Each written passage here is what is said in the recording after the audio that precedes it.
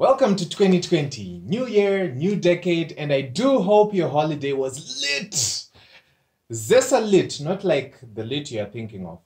Without wasting much time, let's get straight into part 2 of the electricity situation in Zimbabwe.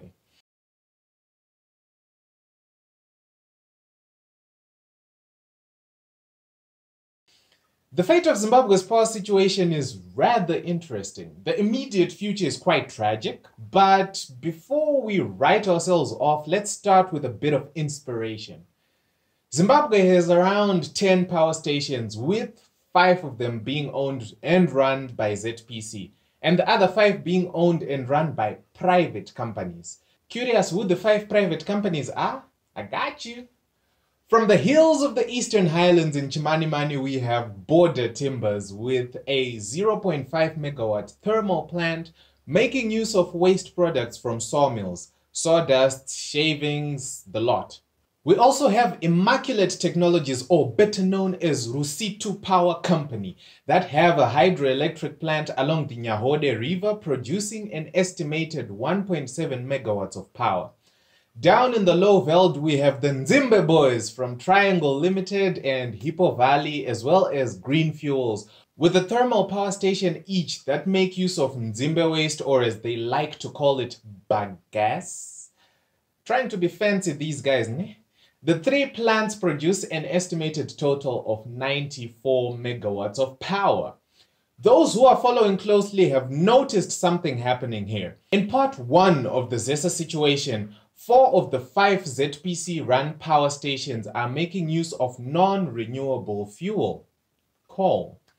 In comparison, the privately owned power stations are running on renewable energy. In fact, 4 of the 5 privately owned power stations are running from waste material obtained from their factories. Take note of this point because it's going to come in handy real soon. Now we move on to the more tragic part of the video. So all the thermal power stations run by ZPC were built in the pre-colonial era. Back then, Zimbabwe was a British colony, and so the hardware, technology, and standards present at the time were British. This means that all the repowering projects that ZPC has planned will most definitely require new parts from the fellas in the UK that made these thermal power stations. Yes, Forex is a big issue in the motherland, but let's say we had the Forex. There's a bit of a movement in Europe of reducing CO2 emissions, and it's serious. Cars are now being fitted with smaller turbocharged engines or with batteries and motors. But more worrying is the fact that the UK is one of the countries that have had big progress in decommissioning most of their coal-fired power stations.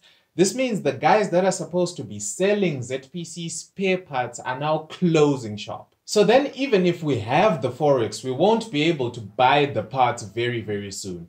So if ZPC is to repower the existing coal-fired power stations, probably they have a maximum of 5 years to buy all the parts they need, otherwise risk not being able to repair existing power stations. Non-renewable forms of energy are rapidly losing favor, and unless we can develop our own tech, there is great urgency required in getting them power stations up and running, probably before 2025. Otherwise, we will need to ditch them and completely push hard on alternative fuels. Zimbabwe has plenty of sunshine throughout the year. We have coal reserves enough to last us decades that we can even convert to petroleum products. Hexasol in South Africa is a whole company producing fuel from coal.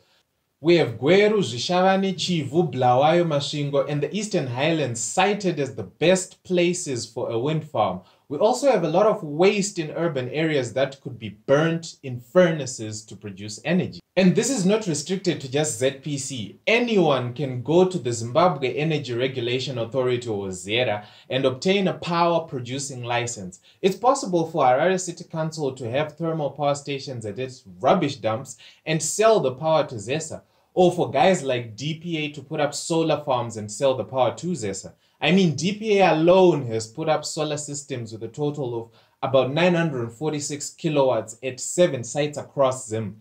For those number lovers, this translates to all private players contributing to 14% of Zimbabwe's total power production. It's a pretty reasonable effort. Really, Zimbabwe is well placed for clean energy and can fare well even without the coal-fired power stations. The power situation at this moment is a total disaster, but given the urgency it demands, it most definitely will be turned a full 180 degrees within the next decade. This is all on the final half of the electricity situation in Zimbabwe. If I had missed anything or I butchered some facts, the comment section is open.